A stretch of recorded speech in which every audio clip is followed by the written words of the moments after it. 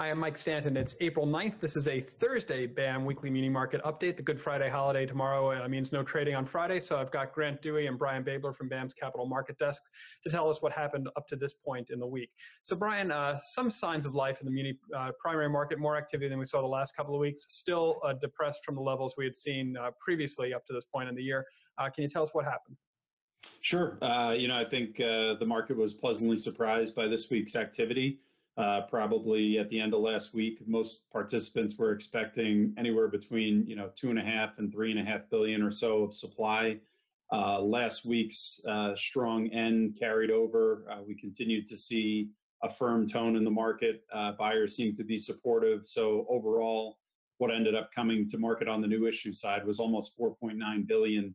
And that was going all the way through this morning. There was a competitive sale for Georgia Martis. It was still fairly concentrated on the higher quality end.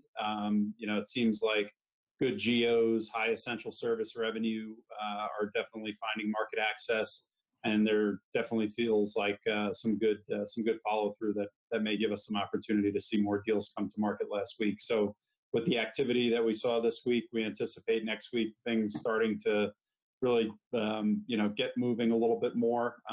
We've got a strong pipeline internally of deals that we've got ready to roll.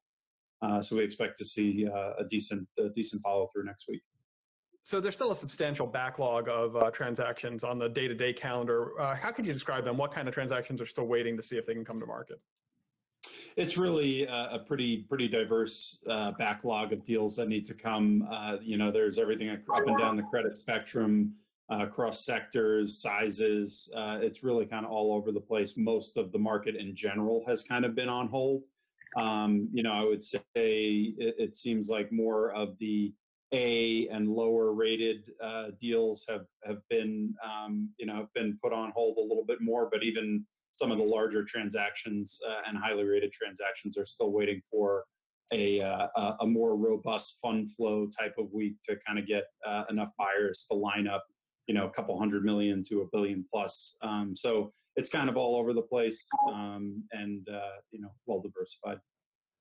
Great. So Grant, with the primary market still a little bit quiet, we look to the secondary market to get a tone of where yields are at. What kind of activity do we see there?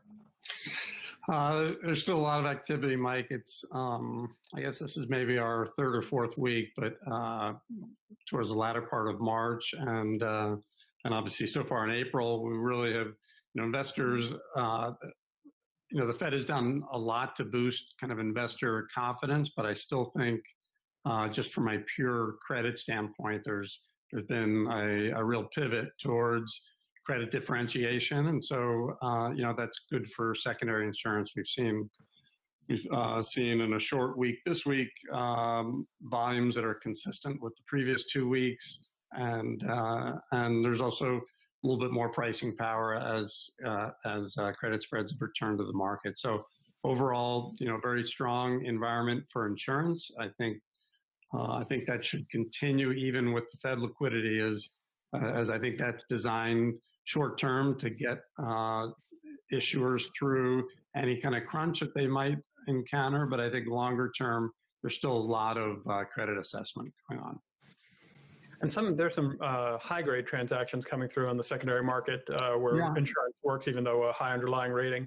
Right, that's a good point. I mean, it's been across a wide range of sectors and ratings. We did a trade today that you might be alluding to in the secondary on a bond that's rated AA2, AA+. So it actually has a higher S&P rating currently than BAM. So I think that that's been a real shift also in that people understand things can change and there's going to be clearly some volatility and uncertainty moving forward.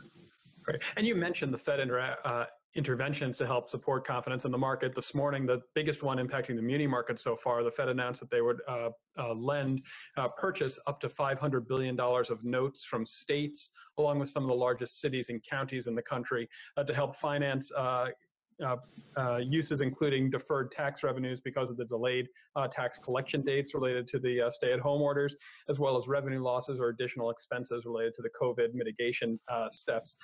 Those notes can have a term of up to 24 months, And they are still a ton of details left to be worked out there, including how some of the money may get through the states to some of the local governments. But I think the market will have a lot to digest over the weekend, and then we'll see some reaction probably early next week. So thanks. We will watch the new issue calendar for next week, Brian, see if some of that backlog starts coming into the market, and we'll see you. Thanks for joining us. Thanks, Mike. Thanks, Mike.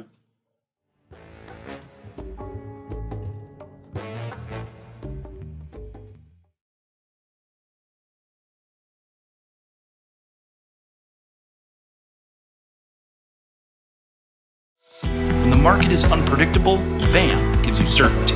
In the face of volatility and illiquidity, BAM-insured municipal bonds deliver default protection, value preservation, and a durable AA rating from S&P. BAM's insurance protects against everything that causes a default, including natural disasters, financial fraud, pension issues, and economic disruption, like the one we're experiencing right now. BAM. Build America Mutual. Ask your broker about BAM-insured municipal bonds.